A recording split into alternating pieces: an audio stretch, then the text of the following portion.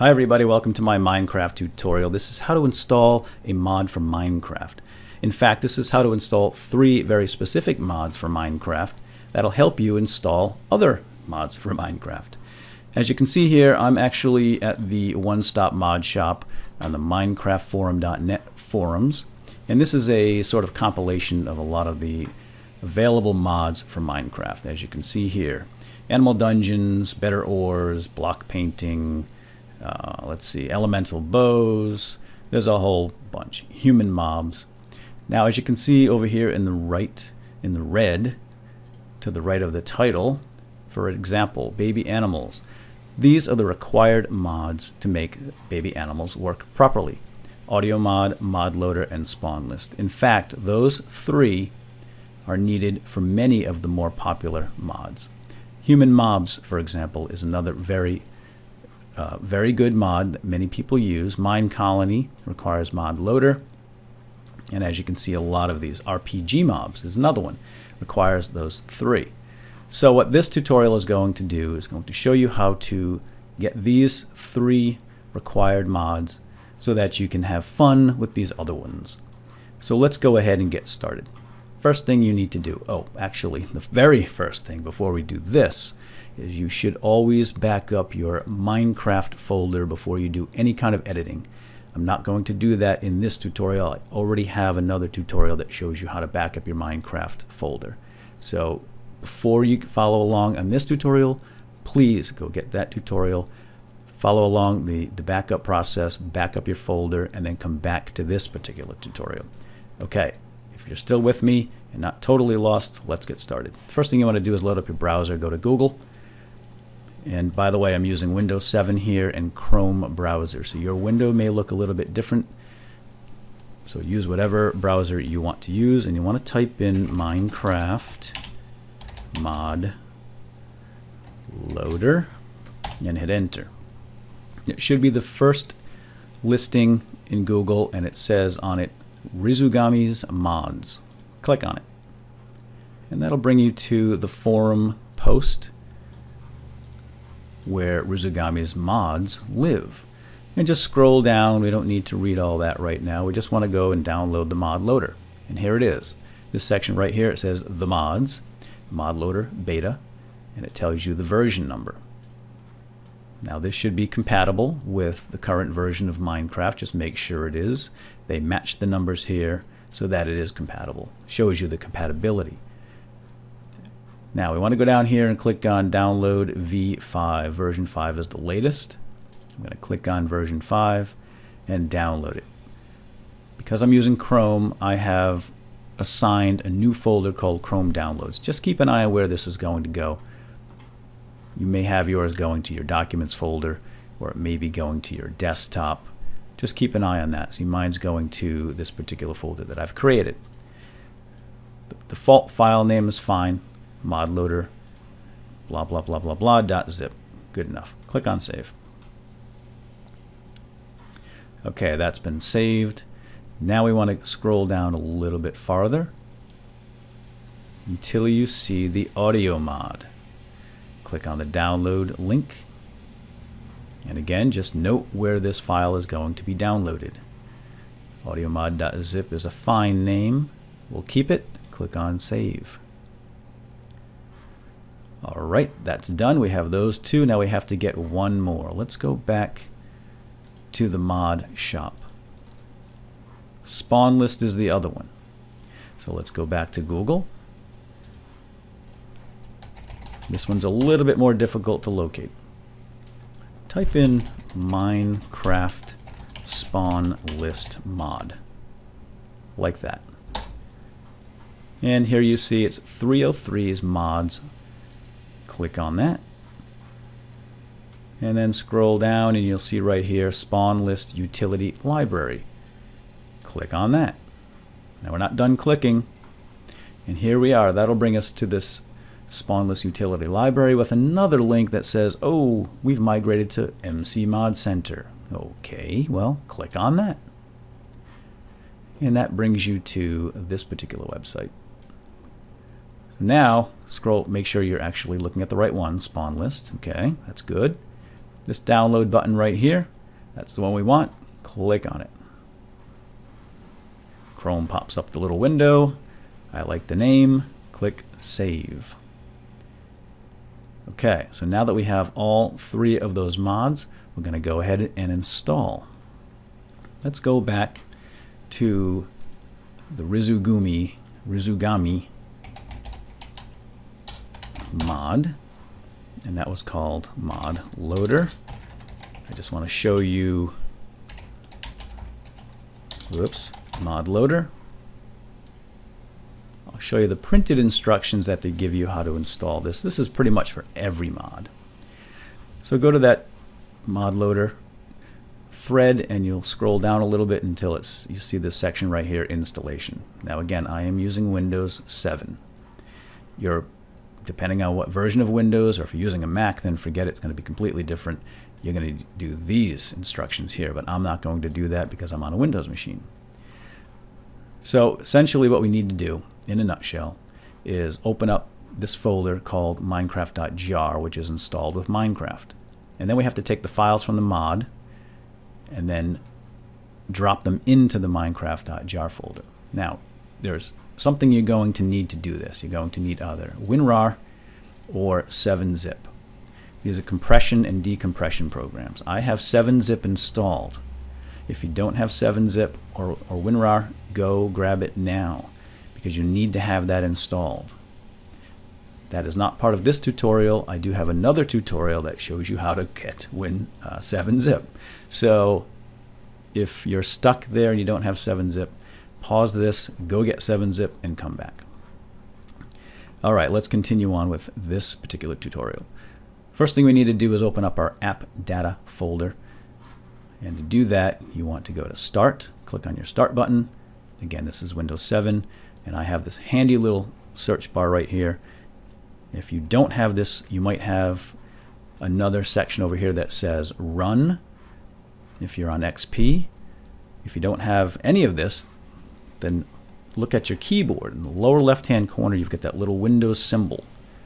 Hold that key down and then hit the R key. And that brings up this Run window, just like that. And what you want to do is type in % and then app data. APPDATA. And then another % symbol. Hit OK.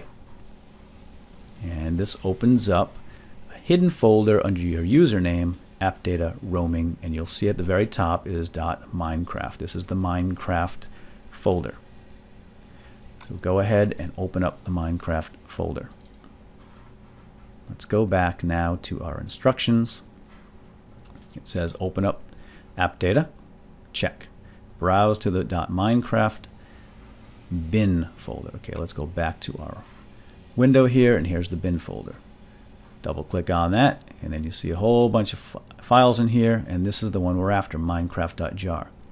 If you don't see .jar, if you don't see any extensions at all after a period, you may not be showing your extensions. That sounds life-threatening, doesn't it? But it's not. We can get our extensions showing. So let's come up here to Organize. Click on Folder and Search Options. Now, once again, if you don't have Windows 7, if you're on Vista or XP, you should see a Tools menu up here. Click on Tools, drop down the Tools menu, and you should see a folder or folder options. I forget exactly, but it's something like that. Go to your folder options, and you should see these three tabs. Click on the View tab, and then scroll down here and look for this checkbox, Hide Extensions for Known File Types. If it's checked, note what happens. The extensions disappear. Take that check mark out, click Apply, click OK, and you want to see those extensions. Okay, let's go back to this window. Okay, we've done that. Now we want to open up the Minecraft.jar with our zipping program. Let's go back to this window. I'm going to right-click on the Minecraft.jar, and it's going to give me this menu. Now, since I have 7-zip installed, it gives me a little sub-menu. It says 7-zip. If I point to that, it gives me all these options. I want the first one, Open the Archive. And here we have a picture of all the files within that Minecraft.jar. This is what makes Minecraft run. Let's go back to the browser. Okay, we've done that. Check. 4. Drag and drop the necessary files into the jar. What they don't explain here is what files. So that's what I'm here to do for you. Basically, these mods down here have files to be dumped into that jar file. So let's go over to that folder, the downloads folder. Let's do ModLoader first. So go to your downloads folder. You should have these 3 mods in there.